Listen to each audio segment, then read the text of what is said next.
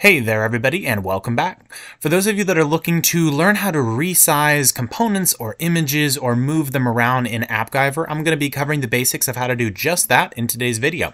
Now before we get started, don't forget to like and subscribe and check out the channel for new content. Alright, so jumping straight in, I have a sample application that I made in a previous video. If you want to see more Appgyver basics, check the description below and check out the Appgyver playlist I have on my channel. But what we're going to do is assume you already know the basics of adding an image. So what we're going to do is we are just going to click an image. Let's just click and drag here. And we'll use a static image, which is my logo. So we have this image here now. And this is basically what Appgyver is pulling up. Now maybe you decide you want it bigger or smaller, you want to move it around. Moving the component is very, very easy. You can just drag and drop. So if we move it up all the way to the top, you can move it in between the two components. You can also use this tree over here. So if you click and hold on the image, you can move it just like you would be able to when you're clicking and holding on the image itself. Now, if you want to actually change the size, we would go over to the layout section. So first and foremost, you have top and bottom gap. This seems pretty self-explanatory. If you want a larger gap, you would just choose a larger gap. You can choose the number of pixels. Percentage is not supported here, but you could choose a formula. Bearing in mind, if you're trying to get this to be visible across essentially different device types, you need to consider that. So for example, a larger tablet may require a little bit more space than a smaller device to make it look more consistent. So you may need to figure out how to make that work. But the idea here is small space, large space, just chooses the amount of gap between the top, and same thing for the bottom. You can do horizontal spacing as well, but what we're looking at really is just the position and the width and height. So for position, you can basically just choose where the image is going to be located. It's a little different for mine since it's basically full size. So we're basically maxed out. So one thing to consider here is if we just chose this to the middle, we have this grow to full width option. So grows to full width it can get. If we want to fit the content, we could choose that option, but because I have a very large image, it doesn't really look like it's changing. So another option is exact size. So we could choose by the number of pixels. So maybe we want to make it 200 by, let's just say 200 and see what that looks like. Well, now all of a sudden you'll see the image is a little bit smaller. And now we can change the alignment a little bit better based on these options. So horizontally in the middle, horizontally to the left. You can also choose the padding options here, so you'll see what that looks like. So if we just wanted to play around, you could see you'll have padding from top, left, right, and bottom. So if you were to change the bottom, and then we could also change from the right to the left. So you need to kind of play around with these because it can potentially conflict with your aligning options as well.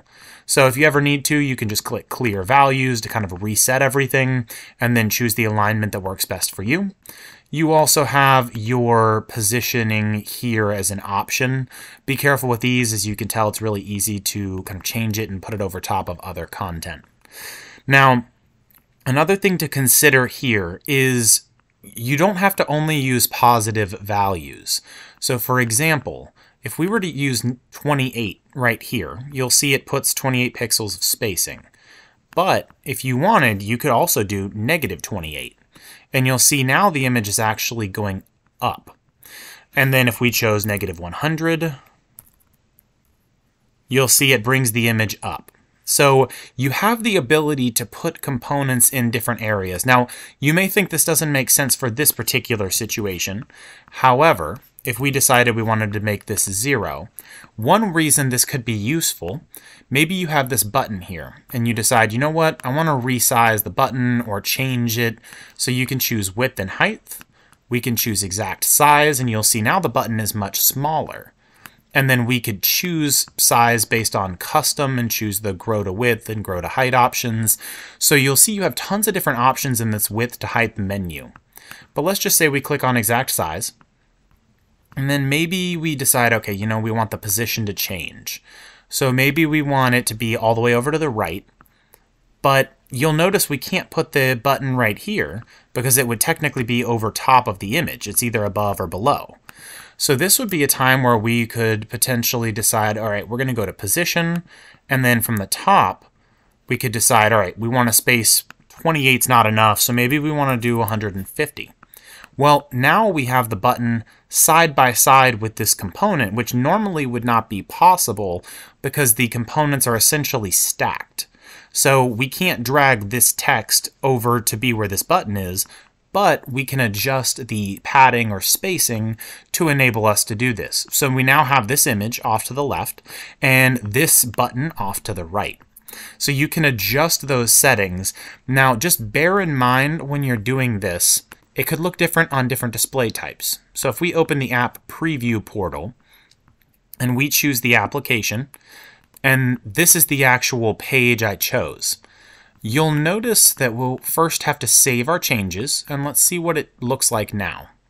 So if we click on this button, you'll see this looks a lot different. So we have the image over here to the left and the button to the right, but we're viewing this on a web page. So if we view it as a mobile application, for example, if we right-click and click Inspect, we can choose a different device type. So let's just say we want to view this as a different type of a device. So maybe you want to view it as like an iPhone or as some other type of device. You can kind of change that. So let's just say iPhone SE. You'll see that these would potentially be kind of smushed together. But maybe if we chose a Surface Pro 7, they wouldn't be as close. So as you're kind of cycling through the device types, you'll start to notice you may need to use some custom formulas or better determine how to make the sizing and spacing work so that it looks consistent across all device types that you plan to basically create your application for. But that's something for you to kind of work through as far as testing is concerned. So as far as it's concerned for this video, we walked through the image resizing and the component resizing basics. For components where this is available, you basically just go over to layout. For width and height, you would choose any of the options that are presented here. You can also choose positioning and padding, and then you can also adjust top and bottom gap and horizontal spacing. And then again, for the sizing of the item itself, just try to make sure that you can create it and make it, specific to whatever type of device that you're using. So that covers the basics of your content, kind of updating that, and then moving it around to make it really look however it is you prefer for it to look. So if you have any questions, drop them in the comment box below, and I'll see you all in the next video.